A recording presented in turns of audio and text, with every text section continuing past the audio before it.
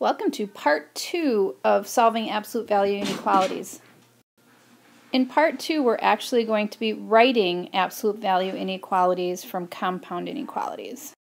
As a side note, this is why I get nothing accomplished while I'm making these videos. Don't worry, they're just playing, even though they look like they're not. Alright, as I said, we're going to be writing absolute value inequalities from the compound inequalities. So I'm going to use the first easy examples that I did in part 1 to show you. Here, these are both less thans. This is an and. So we know with and we have to use a less than or equal to in our absolute value inequality. So since these were both less thans, we know that my symbol is going to be a less than.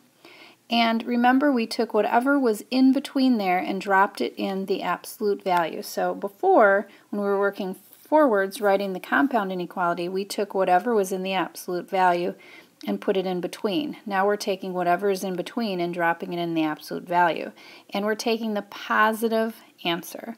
So the negative 3 is less than x is less than 3 is the absolute value of x is less than 3. So again, the symbol stays the same, and we use the positive. Whatever's in between the two symbols is in between the absolute value symbol. All right, let's do an or. So for the or, we know the or has to be, if it's an or, it has to be a greater than or equal to. These are both not or equal to's, so we know we're going to be using the just greater than symbol. So we take the greater than symbol, the positive, and when we were writing the compound inequality, we took whatever was in the absolute value symbol and put it greater than the positive. So we're going to take, going in reverse, whatever is greater than the positive and put it in the absolute value symbol. So let's do 2 more examples. This is an or, so we know that it's going to be a greater than or equal to. In this case, it's a greater than. We're going to take our positive, plop it in there, and whatever it is on the other side of the greater than, right here, is going to be whatever is in our absolute value symbol.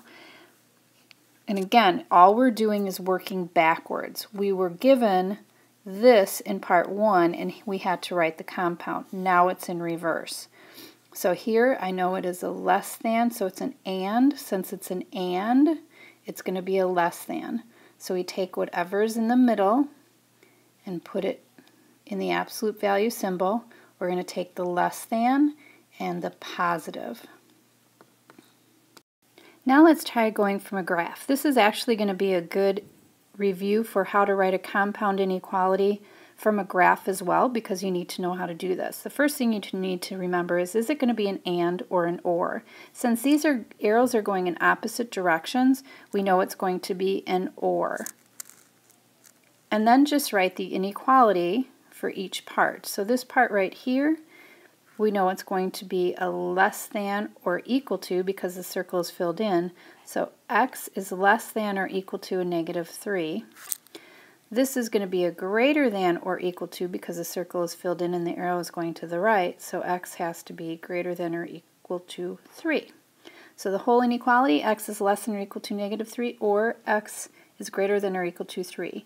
These individual parts could be reversed. You could have put this one in the front and this one in the back, as long as you have that word or in the middle. After you have the compound inequality, it's like what we did on the last page. First look to see, are these numbers opposites? If they are, 3 and negative 3, you have to think, okay, is it going to be, am I going to use the less than or equal to or the greater than or equal to in my absolute value? Since this is an or, we know it's going to be the greater than or equal to. That is something you need in notes. That's something you need on your cheat sheet. The or is always the greater than or equal to. We're going to use the positive number, and we're going to take whatever is on the other side of this inequality and put it in the absolute value symbols. So you went from the graph to the compound inequality to the absolute value inequality. All right, second example. We know this is going to be an and compound inequality because they're connected. So we know that x is going to be between two numbers. It equals those numbers as well, so we're going to use the less than or equal to, and it's between -3 and 3. So what I see here is that these are opposites, so I know that the number is going to be the 3, the positive one. It's less than, it's an and, so I know that my absolute value inequality is going to be a less than or equal to. And I take whatever is in between here and I drop it in the absolute value symbols. All right, and lastly, I have the steps written here because every other one that we've dealt with so far had the end numbers as their opposites. But what happens if the end numbers are not the opposites? You can still write the compound inequality to get the absolute value inequality.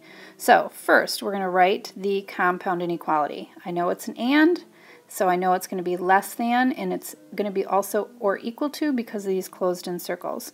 So I'm going to write, and let's do it right here I think, x is less than, and it's between 1 and 7.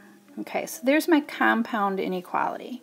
Then I need to find the number that is halfway in between the endpoints, because you want to find a number, this magic number, that's going to allow these numbers to be opposites. So halfway in between, and I'll do it like this so you can see, halfway in between is 4. This is our magic number. Okay, so 4 is our magic number. We're going to subtract that number from all parts of the compound inequality. So I'm going to subtract 4, subtract 4, subtract 4. Remember, there are 3 parts.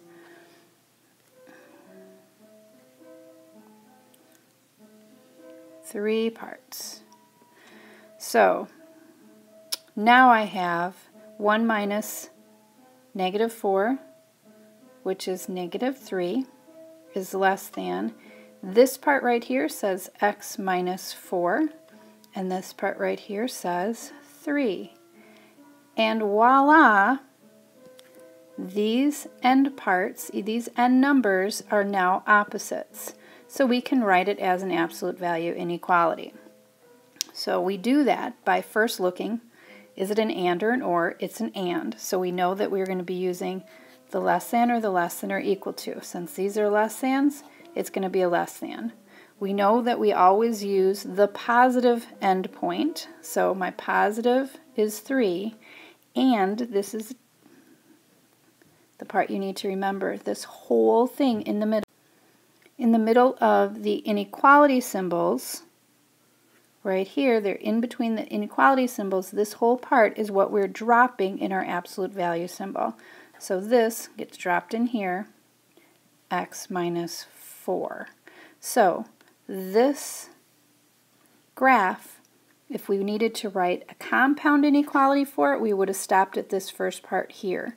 But since we wanted an absolute value inequality, it's the absolute value of x minus 4 is less than 3. So just to recap, first you needed to write the compound inequality, and you need to know how to do that for your assessment as well. You found the point halfway in between to help us get to endpoints that were opposites. You subtracted that number from all of the parts, and then you went to the absolute value inequality. Thanks for watching.